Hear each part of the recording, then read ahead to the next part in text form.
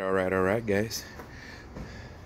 So sorry for the hiatus, guys, but been trying to get this Mustang going, and I took it out. What's going on with this Mustang, guys, is I took the reservoir and the fan to Rivas, and he's the exhaust guy. And just to let you know, he does not do brakes. If it says brakes on there and you guys go, he doesn't do brakes. He only does radiators and AC and mufflers, guys. So I took him this to pressurize this and the fan to see if it works. Everything works, so I put everything back. I drove it to the store and put some gas, but when I was at the store, it told me like to fill this up so it's nice and cold. Put some water in there. I already had put regular green radiator fluid, antifreeze. And what also, guys, that Saturday night I took it. I have a hose right here, and the spacer that I have right there that goes to that in the middle, it's tight. It's metal, it's brass. I got it at Lowe's. Shout out to Lowe's.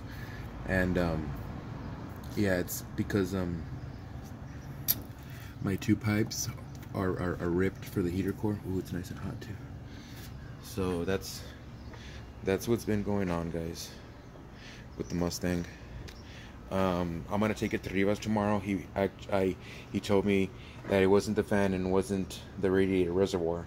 To check the fuses, I checked them all. They're not popped. He says the fuses for the fans is generally in that area.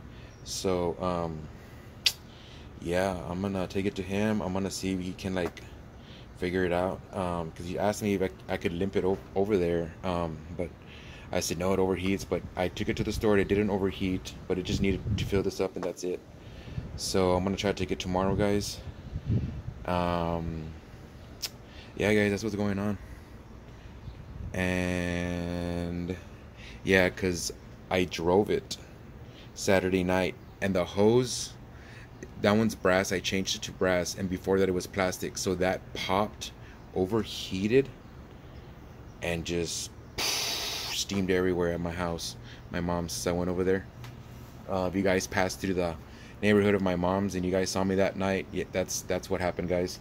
That hose gave out. Now I got a brass one in there, and it's not gonna do that.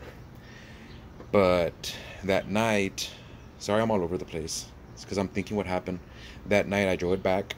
I limped it over here, and then the next day I filled it up, fixed it, and the fan didn't want to turn on, and it was throwing like the steam from back here a lot.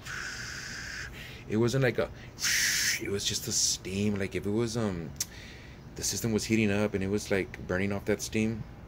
And there's also relief pressure hose on the side of these reservoirs.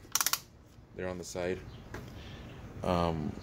It was throwing some steam through there too, but more through the back. So we pressure tested, it's fine, it has no leaks, and the fan's fine. So when the fuses are fine, none of them are popped. And I'm like, what about inside? And he's like, no, usually the ones for the fan and all that stuff is right there. So yeah, and they're fine. So I'm gonna take it to him and do some research tonight too, and how the layout is of what relays and what goes to what and what turns on what and all this. And I'll make another video probably tomorrow at his shop, guys, and show you what we do to it, because yeah, it's tripping out.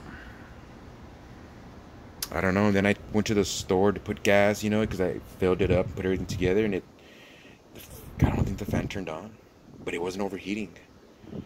So I'm gonna try to limp it over there to his freaking shop, and I'm gonna let him go through it. But yeah, guys, it sucks.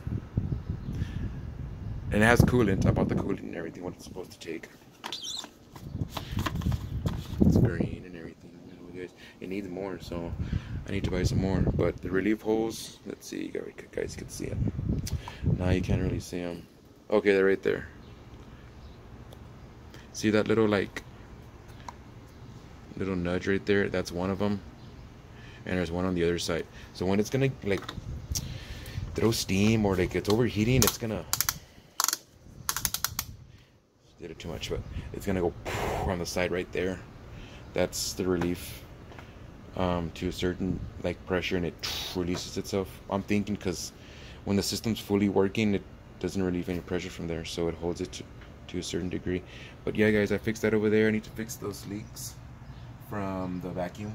Those vacuum lines. You know, and that's tape on it. I got a new one from a Mustang. Same motor and everything. I don't know if it's the same motor, but it's from 94 through, I think, 1996 through 2004. Yeah, 2004. They 4.6 through, I think, 96. Don't quote me on that. For sure, 97, but I know it's 96 through 2004, 4.6. But yeah, guys, that's what's been going on. That's what's going on. Sorry I haven't uploaded a video. It's been very hot, guys, but I'm not gonna let this heat let me down. I got a little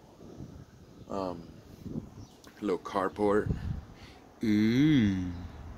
So videos are coming out, bruh. And the water rig's here. I'm just gonna show you a little bit of it. So the water rig's here.